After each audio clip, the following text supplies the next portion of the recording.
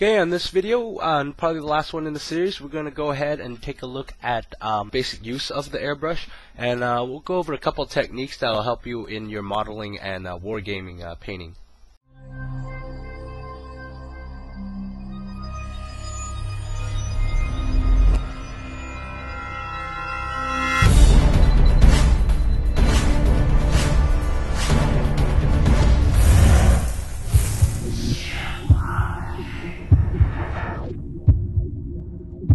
Okay, what we have here is a messed up model. Actually, this is one of the models I got in a huge box from eBay. Yeah, you could buy, for extra parts, spare parts, and conversions and stuff. So I have no worries about messing this up. So right now I have some black primer loaded. Okay, so basic techniques is don't spray too close. You spray too close, you get buildup like that, and it splatters all over.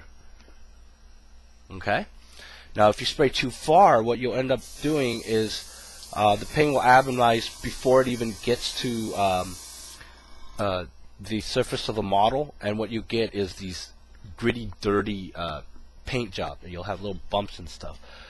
So you have to get it about maybe, I don't know, 4 to 5 inches, maybe 6. It depends. What you have to do is just practice on it.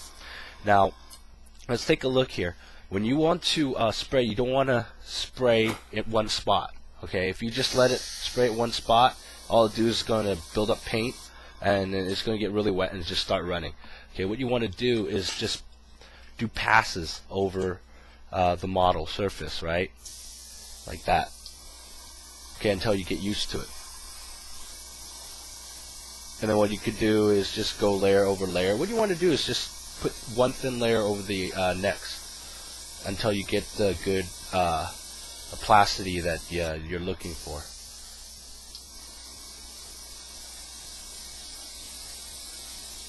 Okay, and this is just for bigger paint jobs, more wider area paint jobs and stuff.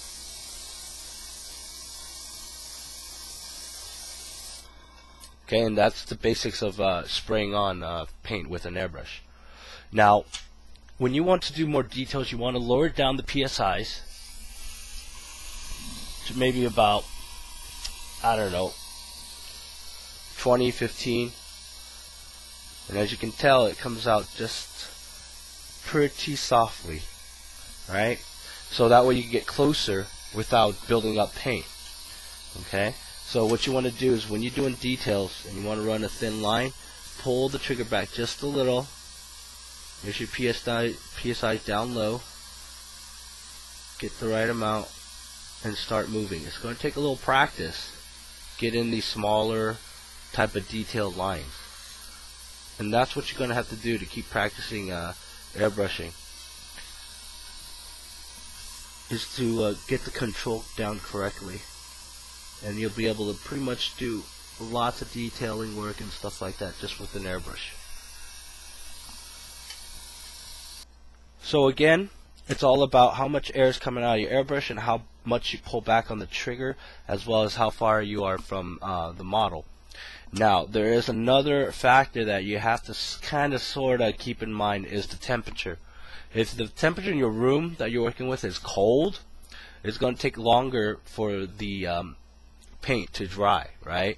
So when you're spraying, you might have to move back just a little in a colder room to get that right amount of coverage on your model.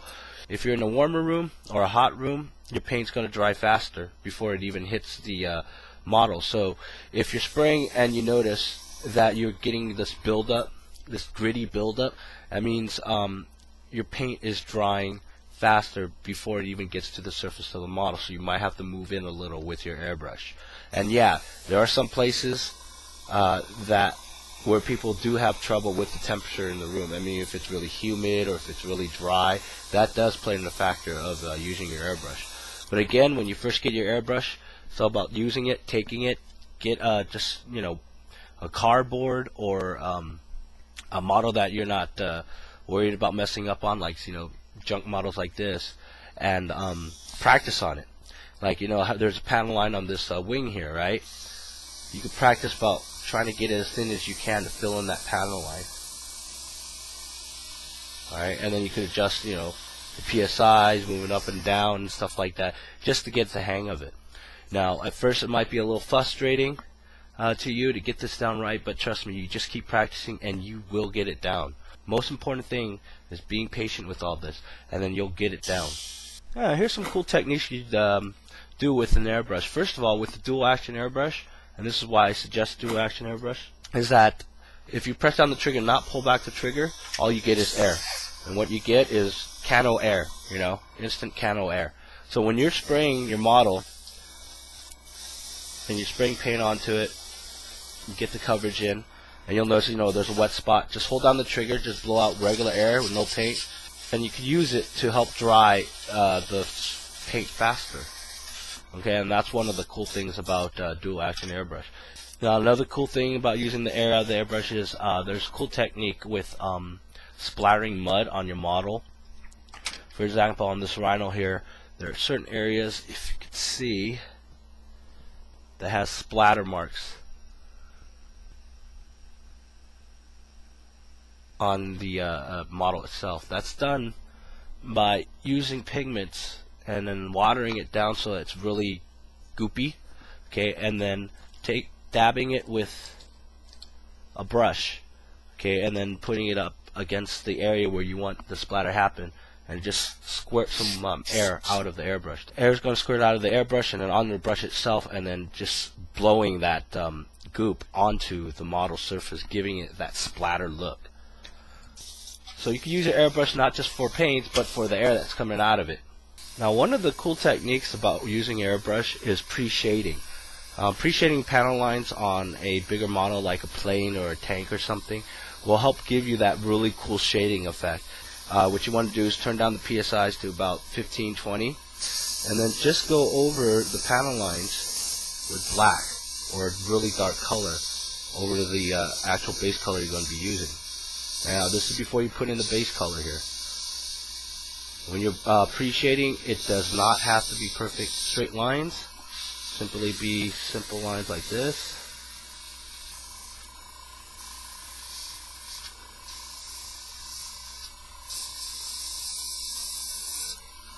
Okay, there you have it. It's pre-shaded.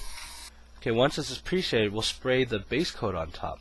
And we're using light gray here. This is supposed to be a F14A Tomcat, so it's usually gray. Or ghost gray, but I don't have any ghost gray on me right now. What you want to do is go ahead and spray thin layers on top of it. And you just keep spraying until you can barely see the pre-shaded lines.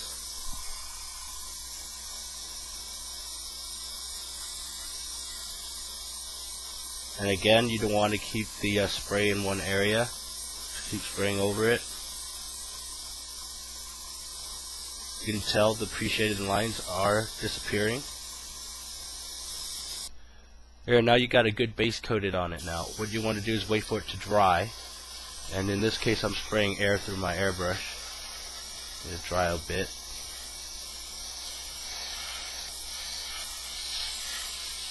What happens is the pre-shade line starts coming through when the paint starts to dry. Okay, and then what you can do is if you want to cover it a little bit more, you go over it with more base coat paint until you get the results you're looking for. And that's the result of pre-shading. Now, using the same pre-shading technique, you do it with wargaming models, with your figures. It makes it really easy. Now, once you have this primered, this is a Space Wolf figure. Once it's primered, what you want to do is use the same type of technique, the pre-shading, to get some cool shading effects. So what you want to do is take black or a really dark color, assuming that your base color of your figure is going to be a lighter color. It won't work with dark colors here. Okay, and then what you want to do is just shade in all the recesses of the actual model. Like right here on the legs here, we'll go ahead and fill that in. Okay, inside the armpit is always good. Maybe around the neck area here. Okay, and between the back and the backpack is always good too. and anywhere that looks like there should be a dark recess, you know, where the shadows would be landing on top on the figure. Here. Back of the knees, always a good place. Here, underneath the armpit, on the side here. Okay, now that we've got the areas all pre-shaded where the shadows would fall, we'll go ahead and base coat it. So here we go. What we do is just go ahead and make passes on your model.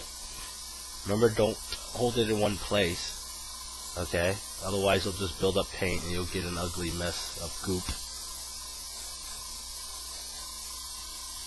Okay, and then we'll stop, take a look, and as you can tell right now, the somber gray color is starting to show through. The white parts is brighter, the darker parts is darker, so that you get this shading effect. Let's go ahead and add more layers to it. Lighten this up a bit. We're going to dry this up a bit.